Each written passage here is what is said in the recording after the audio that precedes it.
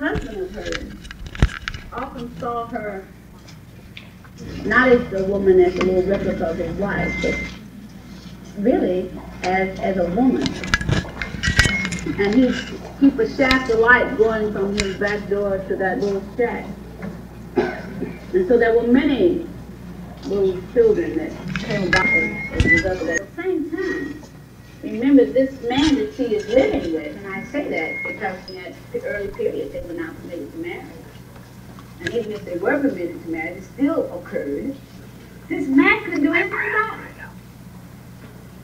So you can begin to see how this white man might think that under the whip and at the threat of death, this black man better not touch a white woman. And so if then this man thinks this way, he begins to conjure up in his mind the fact that the black man wants to have sexual intercourse with his wife or with his daughters. Well, my daughter and my wife would not want to have that animal. Therefore, he would have to rape her. He would have to coerce her. She would not willingly go to bed with that black man, that animal. So here we come up to the whole historical business of black men, particularly in the South, being afraid to even lift their head up because they were passing a white woman, because often this woman yelled rape, and this man he died. He wasn't just beaten, he died. So when they wanted to get rid of black men throughout the history of this country, they've been able to yell rape in terms of a white woman who just died. At the same time then, our Christianity has taught us that sexual intercourse was permissible in the framework of a marriage, and that it was bad outside of that. And yet we were able, as human beings, to relate one to the other. And we go through all these petting processes, you know, and get all stirred up. We're not able to do anything about it. How many of you young men or young girls, I should ask, there's a thing going out now that young men are saying, you know, you really got to help me out, you know, you don't want me to become a homosexual. You telling me that is bad. It's going to be so bad when you go on. The other thing is they're using saran wrap. You heard about that? Can't buy those prophylactics and pills and things, so they're using saran wraps, and doctors are having a real time headaches with saran wrap. The girls are using stupid things like 7-Up.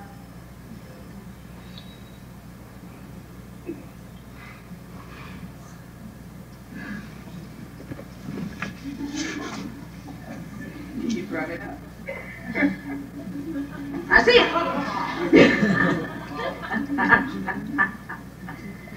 Yeah, and some of the girls are using content Sumner as a means of getting rid of those little things that make babies called sperm.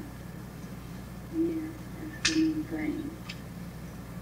So we're saying, basically, Wynne wouldn't have had any hesitation. She would have said they use it as a douche.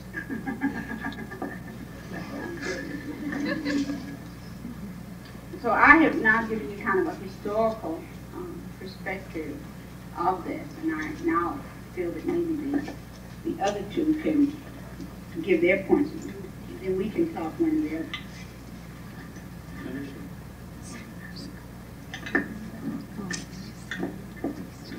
Well, I'm here mainly to integrate the panel.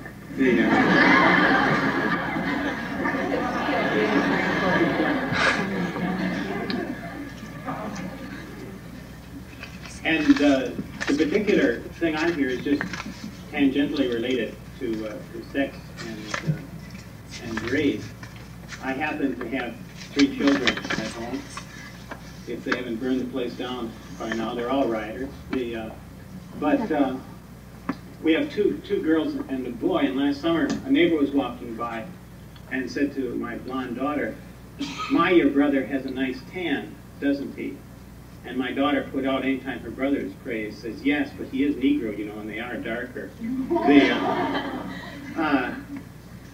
But so I'm on because of we have a mixed racial family, and we adopted Michael after we adopted 2 Caucasian girls, mainly because we lacked the courage to do it the first 2 times. You know, we had thought about and talked about, but like most white families, we were wondering, you know, a little bit, what would people say and what will the in-laws say, because my father is prejudiced and Audrey's folks are from North Dakota, and they, you know.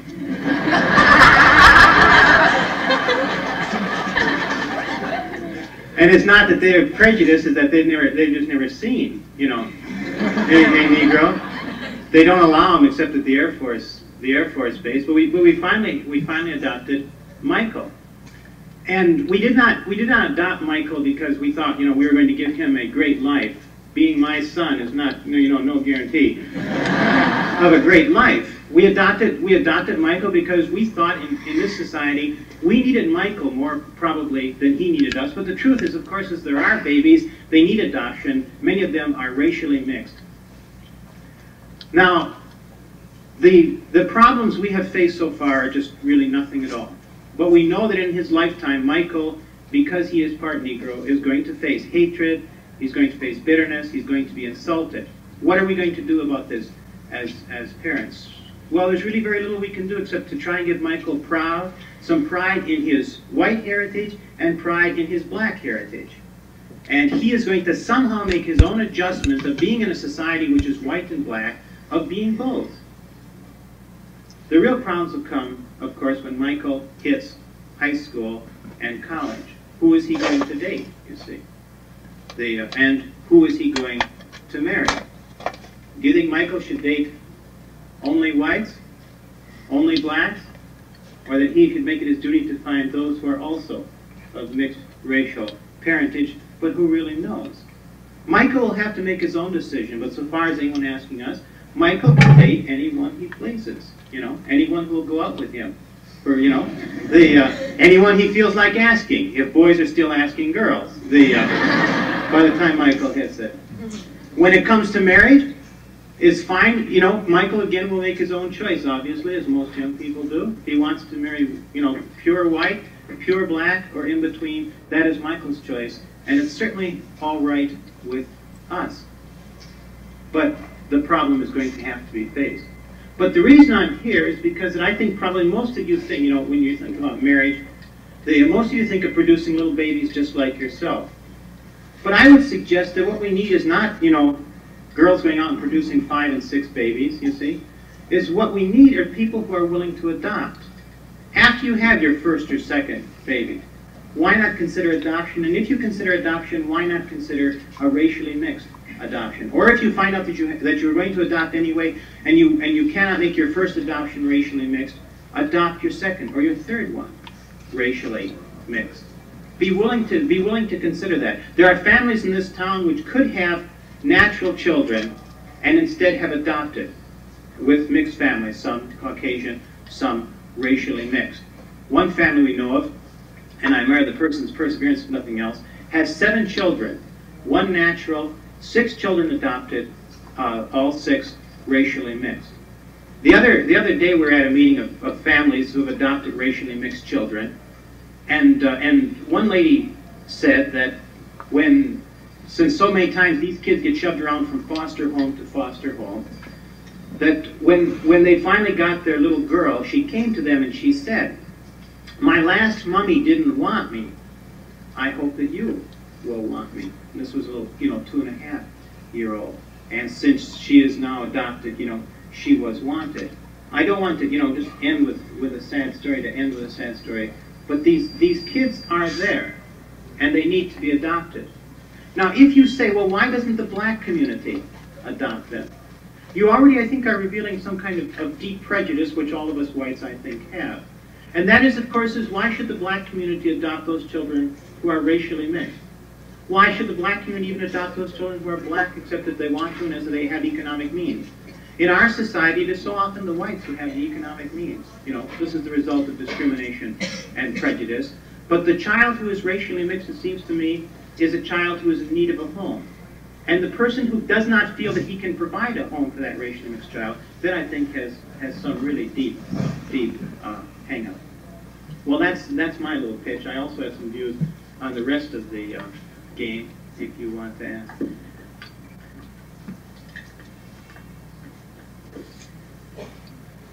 I might start off by saying that I don't know a whole lot about sex, but I do know a whole lot about racism. And racism, like any other ism, is more of a discipline than anything else. We know for a fact, from just looking around us, that wherever whites and people of color, I can't say only black because then I'm excluding a great many other colors, coexist in the same geographic area, there exists a system of white racism which distorts reality to an unrecognizable degree. I think in this country, one of the ways that it manifests itself is in the sexual relations of not only white women and black men, but more important, white men and black women, because there are really only two free peoples in this country. That's the white male and the black female. If you want to talk about what racism has done, look at prostitution. Look at the vast number of black girls that go out onto the street to sell to who? That white man, that nice middle-class man who has such distorted views of what sex is all about. He feels he can't do it to his wife unless he's going to have kids. And once you have so many kids, you begin to feel that you can't afford anymore. And it's biological necessity. We all get horny. So he goes out onto the street and picks up a black woman. And the blacker the better. What's that old saying down south? The blacker the berry, the sweeter the juice. And they believe it. But what's this doing to the white female? More important, what's it doing, more important to me, totally selfishly, what's it doing to that black man? It's destroying them both in a sense. It's taking away the manhood of the black man, and certainly taking away the femininity of the white female, because you white women have been put up on a pedestal by your men, which is detrimental to you, because these needs aren't fulfilled. The man can do whatever he pleases. If he feels the urge in the middle of the night, he always comes down to Plymouth Avenue, and I've seen them lined up. When I was a kid going to Warrington, they used to stop me coming from school asking me where they could go find a woman. And I'd tell them to go rap on the second garbage can. They'd give me $1 and stand there and wait.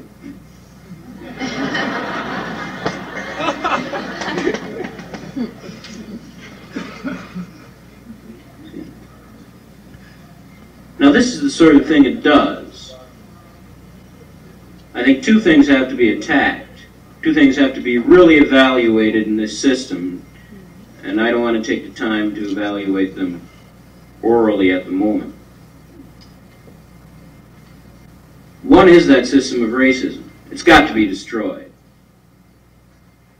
The other is your own interpretation of what sex is all about. Sex is the logical extension of any male to female feeling, I think. If you stifle it, you become very frustrated.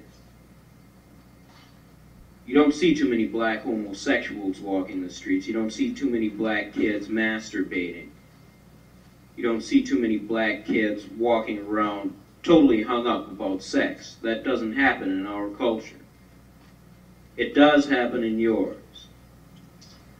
I at one time considered myself a member of the intelligentsia, which was a mistake. Not because I'm not intelligent enough, but because the intelligentsia has absolutely nothing to offer me.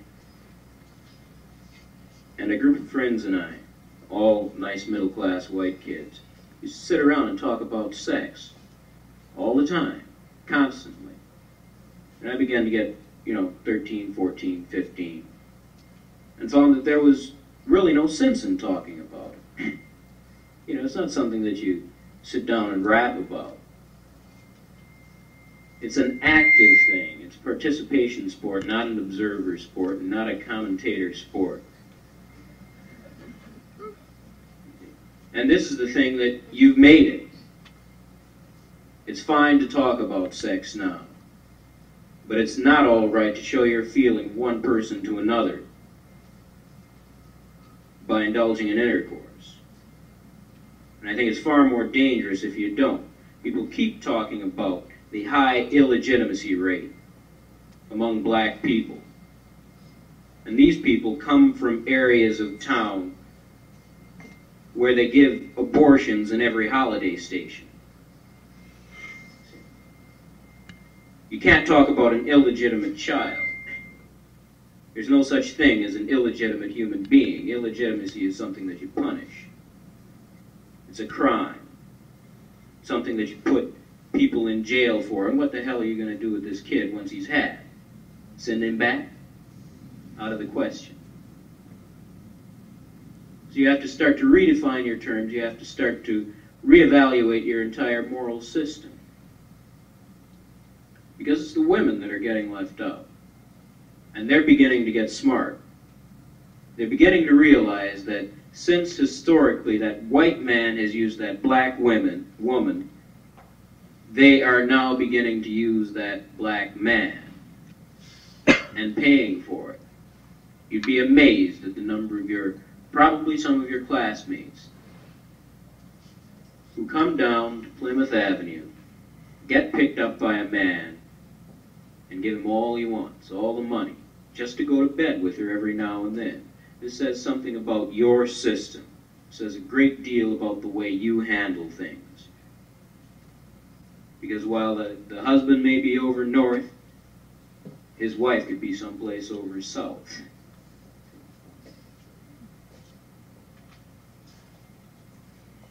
So you're destroying yourself with this totally inane system of false values, denying everything that's basically human. And I think that sex isn't something you learn. You don't have instruction in it. I think it's something basic to all human beings. I can't say that I blame the system of racism for your false views. But sexually, in regard to the black man, the black woman, it is racism combined with your values that have kept us down, in part, for a long, long time.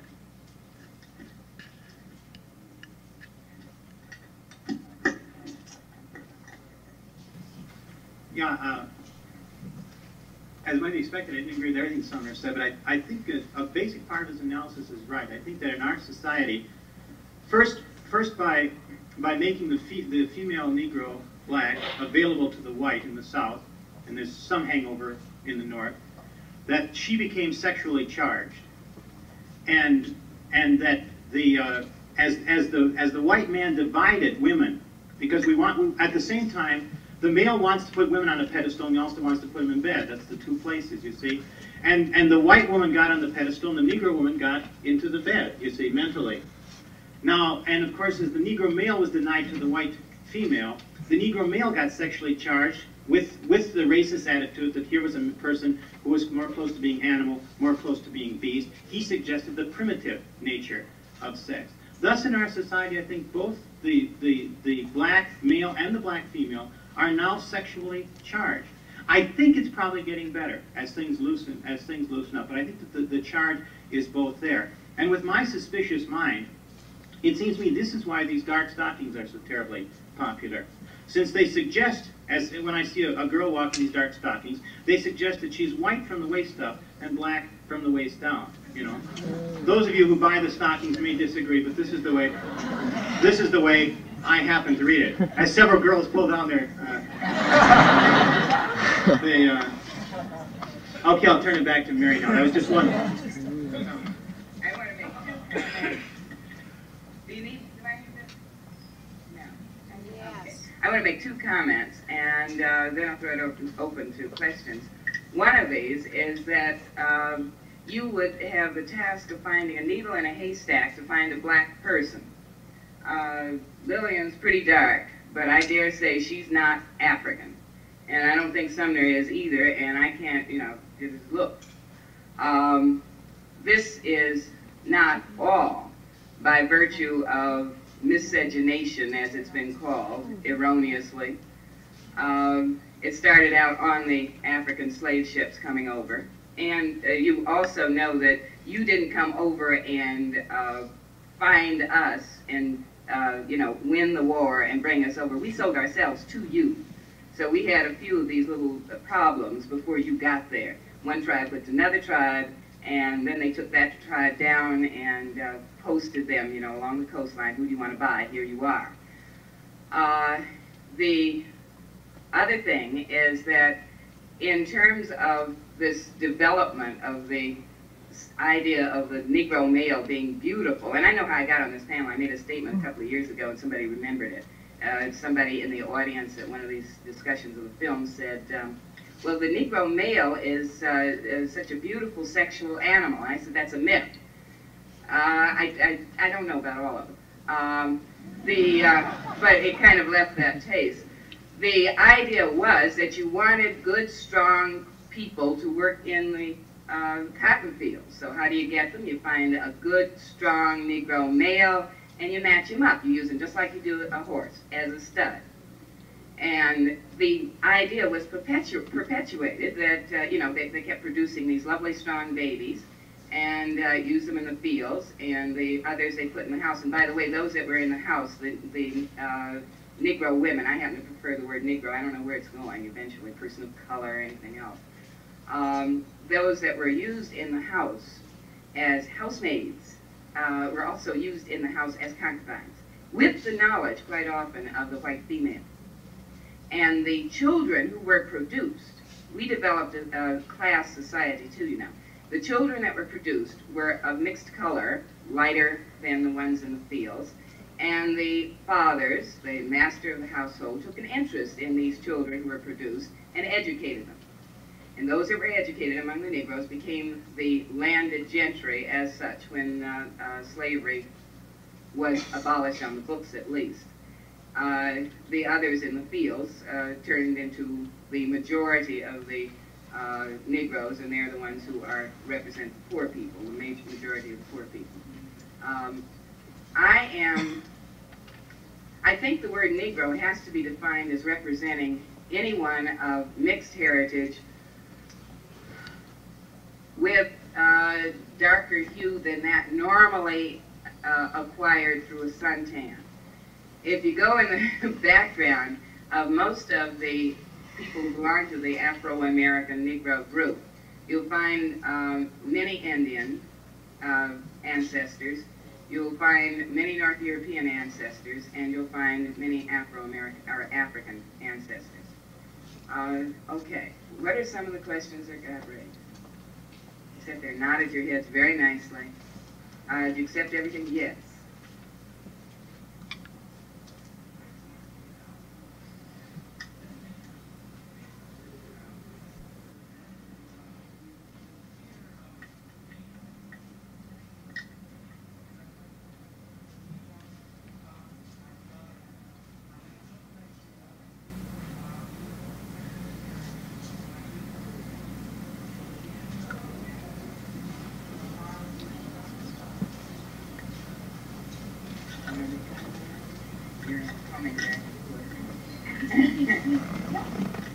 Put in a capsule by his question. I hope everybody heard him outside. Did all of you hear? No. He said it so well, I would rather that he said it.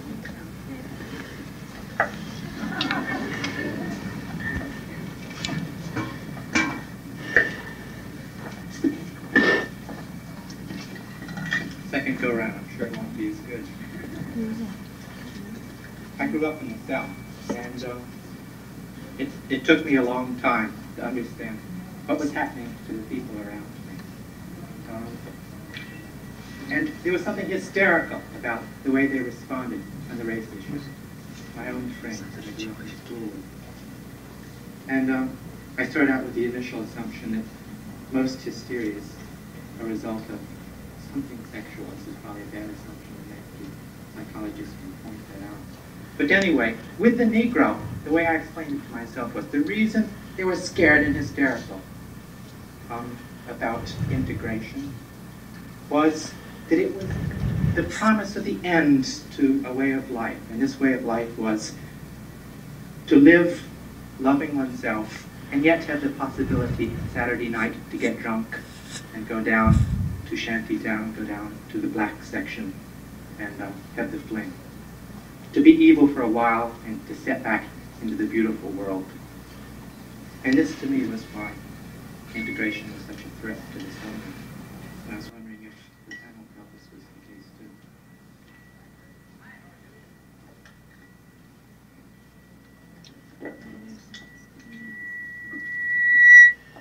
I think what he has said is gives some credence to my assumption from the beginning of the whole business of black being bad and evil and white being good and pure. And we all recognize that we're a little bit of both.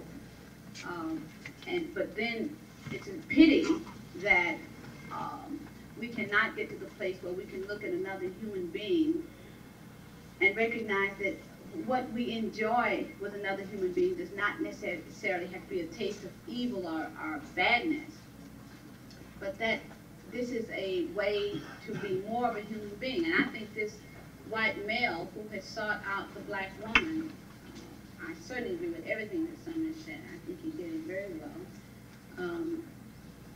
But here is this white man who wants to be a human being, who wants to enjoy a complete sexual relationship. The pity is that he cannot enjoy that sexual relationship with the Caucasian female because of having put her on this pedestal, or that the female has not learned that she can also enjoy the sexual life. And I think this is one of the things that the black woman, those who don't have too many middle class hang-ups, does do.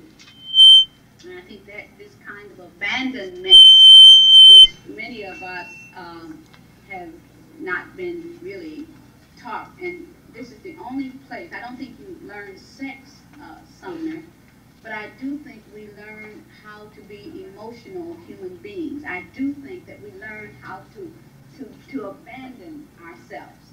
And I think in going to Shantytown, there was great abandonment. Now, you come to some of our parties, there is great abandonment. We laugh, we yell, the food is a part of it. There's great joy. There's great merriment. When we go to some of these white parties, everybody's kind of standing around with that glass. And all these intellectual hang-ups, and there is no abandonment. Now, we're beginning to sense it a little bit with Funky Broadway and the new dances. This is a new kind of abandonment, which I think is very healthy for all the groups that are beginning to dance these dances. Did I respond? Did you understand the way I'm responding? I'm agreeing with what he's saying. I'm trying to amplify it a little bit to say that you do have to learn to feel, and you do have to learn then to respond appropriately to a sex mate, appropriately. And that was not an appropriate response, you see. I agree fully, but I'd like to raise just, one very complex question. I want to catch him on one. I thought I wanted to catch him up. Why did you constantly refer to adopting a mixed racial child? Then I thought, now that's his racism. Because why should this child have to be mixed? Why couldn't this child be black? Why couldn't this child be from two black parents? Oh, I don't know about that. But he stressed that. You know, you stressed it each time, and so I'd like to know. Well, as I understand it, one thing to pass the buck is the welfare department usually places, in an all-Caucasian home a mixed child rather than a black child. And since I know that in part in white races, having a mixed child makes it a little bit easier with in-laws and with other people. We got a child that happened to be light, and I suppose he'll face the problem of passing. You know, he can he wants to call himself Italian with the last name of Palosaari. You know, a kid if he has a racial hang up and then he has that last name, you know, he's done. But our next child may be darker and not, and then it just the mixed racial amuses me, you see, because if someone asks you, expect to have problems, I usually say, well, since Michael's biological mother was half Swedish, probably will, you see. But to raise the problem which Miss Anthony suggested. You know, one thing we don't know is how much, granted that the white middle class is a kind of a hung-up class, but how much this impulse control is not tied to our economic, kind of development. We have depended, in the Caucasian race, we have depended for a considerable amount of time for young people putting off the fulfillment of their sexual drive and channeling that into education or into hard work, you know. The reason you're such good students, you see, well, let's not go into that. But this whole thing of the middle class depending upon impulse control for economic satisfaction is a very complex issue, you know. And I just wanted to suggest it because it relates to this whole question of what kind of lifestyle should one have. And of course, I don't think that when we talk about a free emotional lifestyle, we mean, you know, laying everybody. But I rather think it is a quality of life that really can vary a great deal as to how the individual approaches it, but still there's a freedom, which is a kind of, I think, an ideal. I never worked at all, and I've never changed that. I wanted to teach him because it was the easiest possible thing I could think of.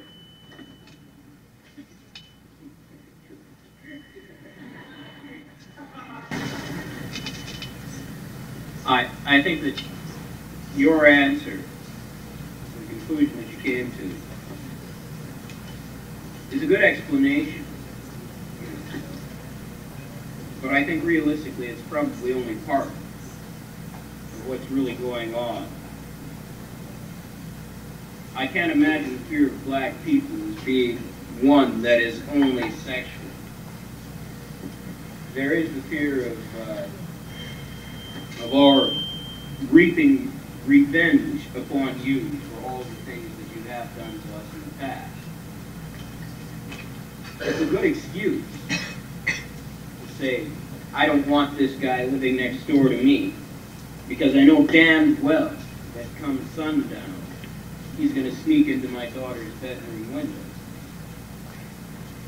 I think that the sexual thing is convenient. No longer can they call us animals, because fortunately we're the most educated people in the country. We don't stop at bachelor's degrees. We go all the way, and then get that job done in the post office with 3 or 4 PhDs, which gives us really a great deal of insight into male theory.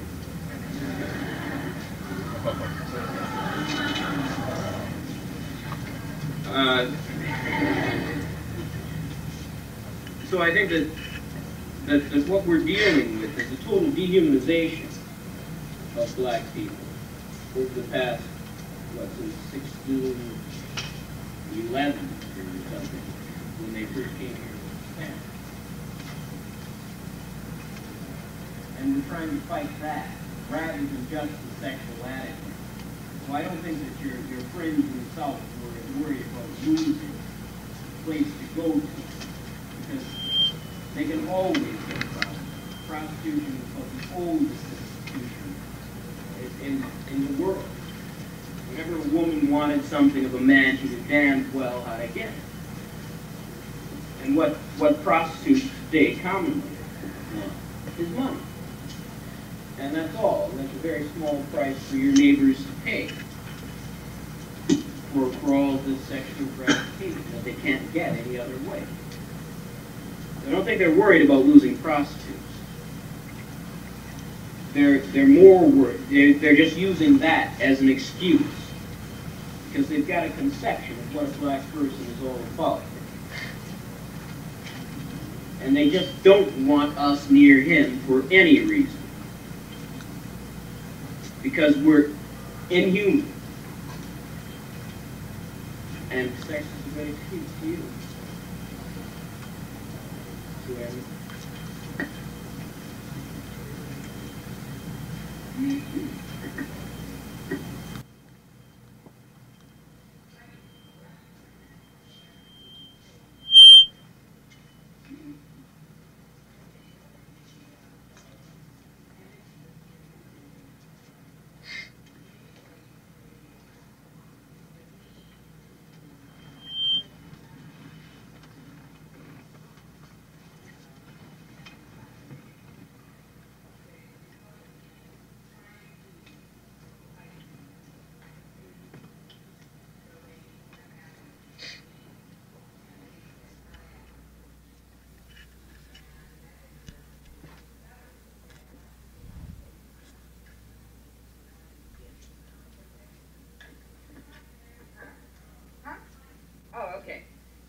The pigmentation in the skin enabled them to withstand it. All right, now here's a nice situation. We want to keep it this way because it's economically necessary.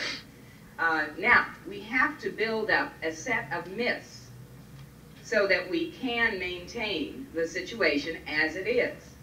One of the things we have to do is break down any culture.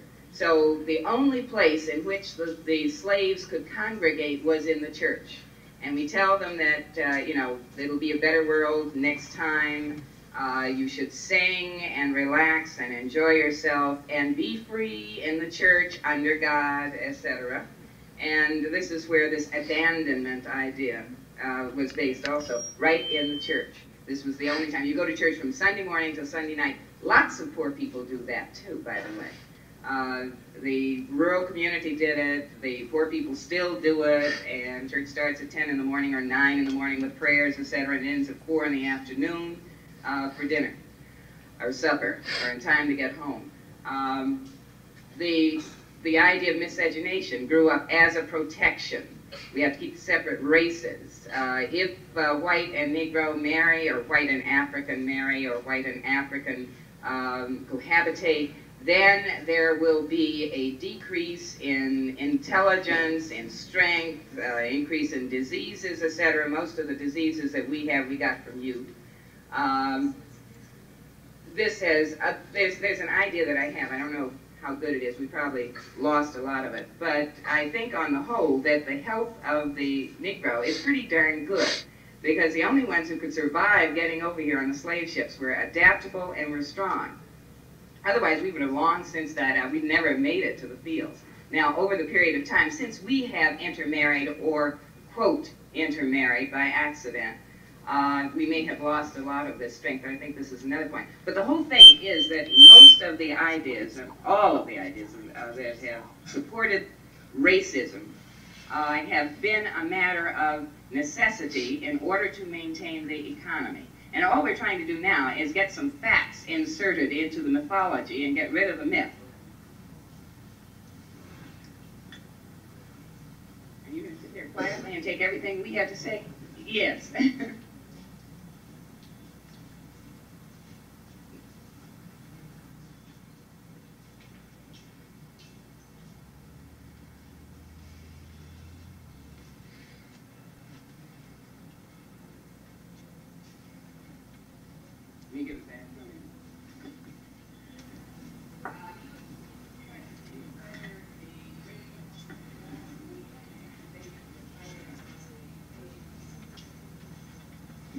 It is.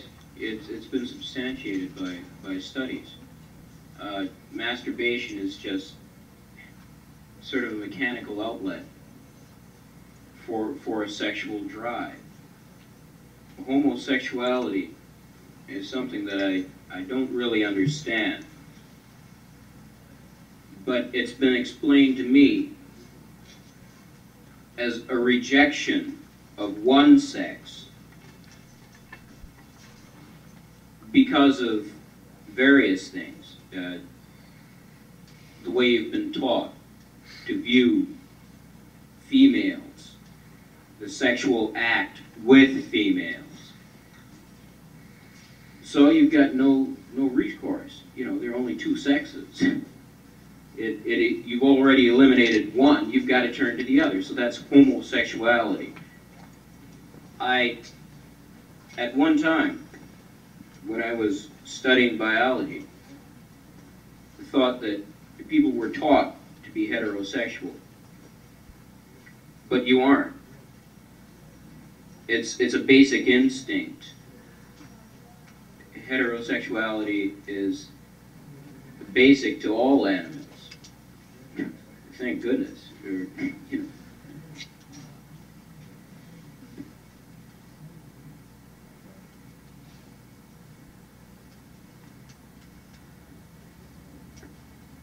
Which breeds homosexuality and masturbation and sexual perversion. Yeah, that's exactly what I'm saying. In our culture, we face sex for what it is. Puberty, that time when young men climb trees and young women dig holes in the ground and things. In your society, it's a very trying time. I went to a predominantly white high school. I mean, you could almost call it all white. And went to some parties during the time I was becoming sexually aware, or aware of my sexuality. And they put us like in a basement from 8 to midnight with a candle going. And the mother would come down every now and then and check on us, bringing us cookies and at midnight, after we were all aroused, really sexually aroused, speaking of sexual charging, man, I had enough to start a semi-truck. You know. And then they'd send us home. Say goodnight, shake hands with your partner, and go on your lonely way. Now, what happens during puberty is a time where parents consider the fact that their child is growing up, so they provide them with all sorts of things, like the dark basements and like the parks. But man, they ain't a cot in sight. You reach a certain point, and then it's cut off. Now that's bound to cause some sort of frustration.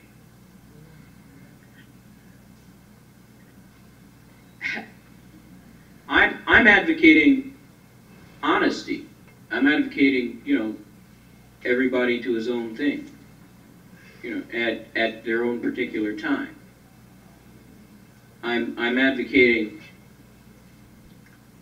reality, which isn't necessarily free love. I haven't ever understood the concept of free love. It seemed to me, you know, outlawing prostitution and making them go out there for nothing. That's about as close as I ever came to explaining free love.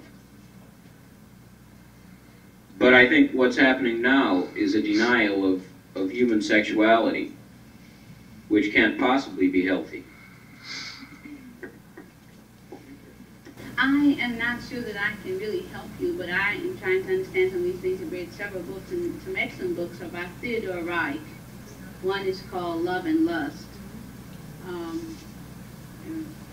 700-some pages. But he attempts in this book to explain how through puberty the male child relates to the mother. Example, here you have been coddled by the mother, you've been loved by her, all that, you know, all that. And then suddenly you're told, you know, can no longer relate that way to your mother. And so this brings a lot of hang-ups. Now, in the black community, then how is this different? That's what you're really asking. Well, I think there are several things that are different in the black community. One is that both mother and father usually have to work to sustain the family. Or there are enough siblings in the family so that there is not this over-emphasis in terms of coddling and holding, and therefore the child then can relate more to others. So I don't think that many of the black children come up having actual sexual intercourse any sooner than Caucasian children. But I think their mental psyche about it is not mystical. It's a thing. You know, everybody knows it goes on. Well, I remember when I was 11 years old, I came home from school, and I just said to Mom, you know, I don't understand what the kids are talking about. We were sitting on the curb today, and I was talking to some girls, and they started talking about menstruation. My father dropped a spoon. And he said, because we always had family council around the table. And Daddy dropped his spoon. I thought, uh-oh, this is a thing. So then Mama said, well, we'll talk about it later. Well, then my little brother, who's 6 years younger, said, why can't we talk about it now? And then my sister said, yeah, what is that word you use? And so right there, we started dealing with it at the table. And then we continued. And with my father, when the whole biological process came from me, it was my father who was the one who was able to do this. And I think because we don't have all of these sophisticated standards to go by, then we, I think, this abandonment, this freedom is intrinsic in our culture, you see. It's hard for me to get this over to you.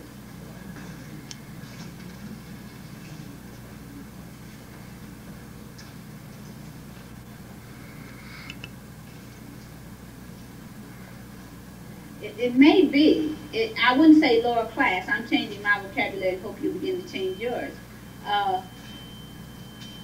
In terms of the economic base, people who have less money then I think find more ingenious ways to have entertainment. You know, we have great whist parties, great food parties, great record parties, great joke sharing parties. Because we cannot afford to go, huh? Yeah. The whole business. We didn't have the money to go to the nightclubs and all of these other things. So I think we had to be a little more ingenious in how we enjoyed ourselves. And I think we were more communal in family and community. When you're talking about standards of class, you're automatically talking about standards for what you consider low-income whites, because we live so closely together.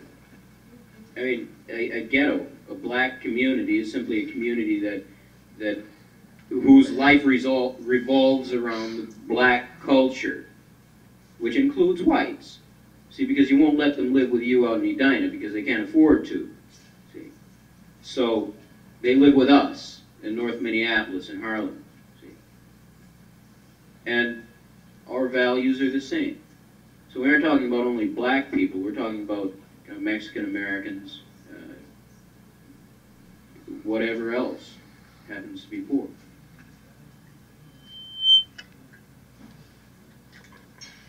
Oh, yeah, sure they would.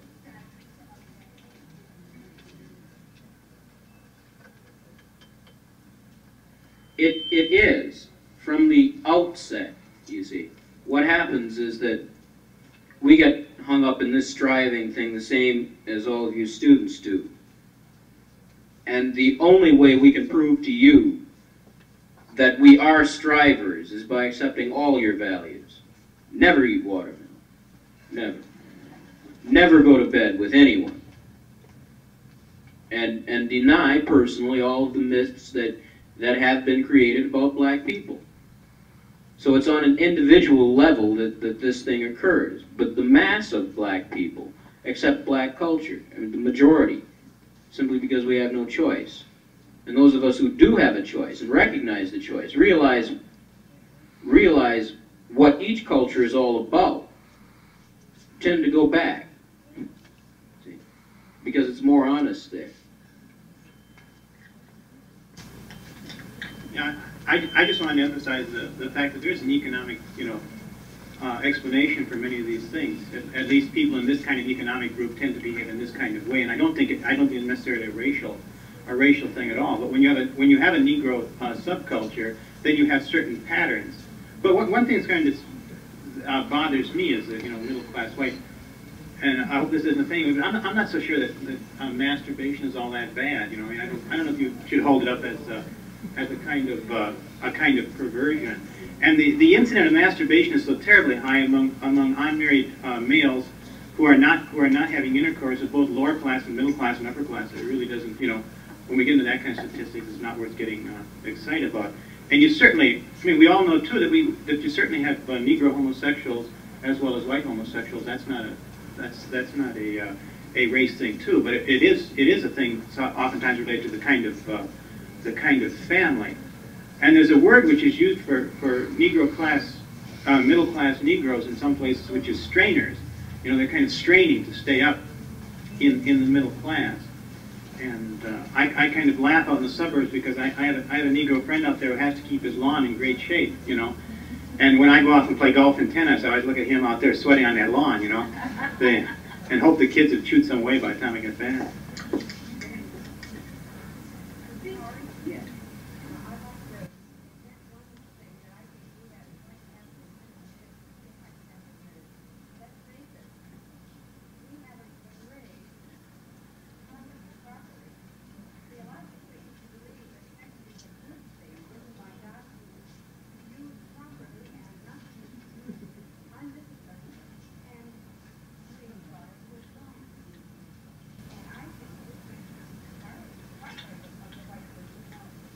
See, we were taught that it was right because this was a way to reproduce so we could be more available as slaves.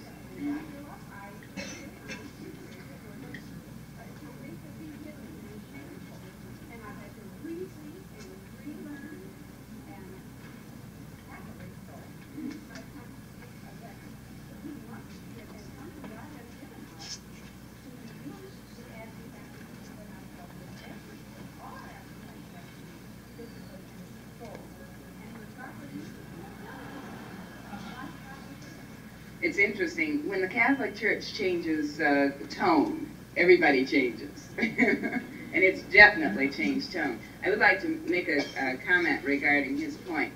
We're talking about racism now. It does apply economically across the board to all poor people, and the majority of Negroes are poor. So we're talking about the poor man in general when we talk about the Negro, with most of the things apply across the board. But we are a defined group. And we have certain self-interest right now, so we have to be talking about us. The March to Washington, that is called the Poor People's March, though. It's not called the Negroes' March. And there are some whites in that march. They talk about guaranteed annual income. The impetus came from our big push in the 1950s and still going on. A lot of people are going to benefit. The middle class is going to benefit as well as the poor class as well as the Negro from what's going on right now. We're busy trying to get the Indians to join us, and they look down their noses at us for a long time, and now one by one they're getting in on the group, because it's becoming profitable in not just the economic sense, but profitable to be identified, because we're bigger and we can do a little more, so they join in and benefit as well. Yeah, great.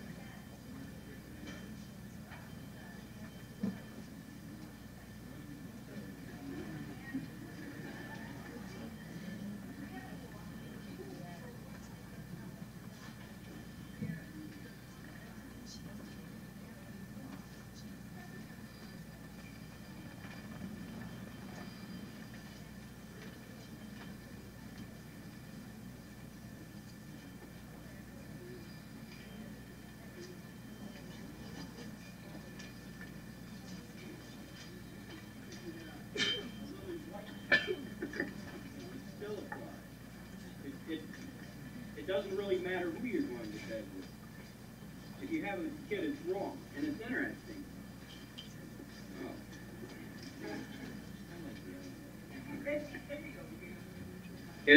It's interesting what's happened as you people start waking up to sex, and you have. Your parents make available to you, if they find that you insist upon being a sexual animal, they make available to you all sorts of contraceptive devices, all sorts of birth control pills, that sort of thing. So we're wondering what's really wrong. You know, is it wrong to have a kid, or is it wrong to go to bed with somebody? And if we find that it's wrong to have a kid, then it definitely is wrong to go to bed with somebody, because that's what it's all about. I've known several girls on Plymouth that have had kids without being married. And the proudest person is that father. Not only a matter of egotism in that he sees a part of himself, but that is his son. And he goes places with his son. I don't care if the guy's only 18 years old. He takes care of that boy if he has a chance, or that girl. Whereas I've seen guys that have been in the same position, white guys from middle-class families and all of that, and they deny it. You know, that's not my kid. Hell, I never had a kid in my life. Of course, I'm making general statements because that's the only way you can talk about a group.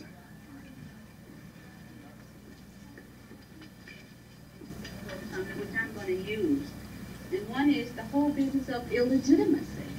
I thought it was a very beautiful statement, and the analogy he made about what the word illegitimate means. And then you mentioned dehumanization. They go hand in hand. And I think the way, I really am beginning to realize that semantics is a real hang-up for us. And that when we say this is an illegitimate child, we then are taking away the humanity of the child. And I think that's why that child who's black, who has the illegitimate child, the child out of wedlock, can still be loved by the parents. When they bring the child into the way and I'm there, I want to hold it. And she tells me, you know, I've learned not to ask stupid questions, you know, like who is the father or something like that. But we all love that child, and I think that's what I'm trying to say in terms of having humanity. And I think this is a great thing that black people have to give to the world, and colored people. I don't know about other ethnic or racial groups in terms of what they do with their child, but a real example in terms of adoption happened to me when I was in New York last year. A couple adopted a child, and the child was brown. But the child had been born of a Jewish young girl. And the family was willing to take that child. And they had taken the child into the home. And then as the child, you know, often when we are born, we're much fairer in complexion. Then the child's complexion began to change, so that when the child was 6 months old, they then began to accuse her of having had an affair with an Afro-American, and she, to this day, said that she did not. So it's quite possible, because it could have been in the family, you see. So again, what difference did it make what color the child was? This is a little human being. These are the kinds of complex things that you've got to begin to struggle with. I saw a free hand flutter, yes.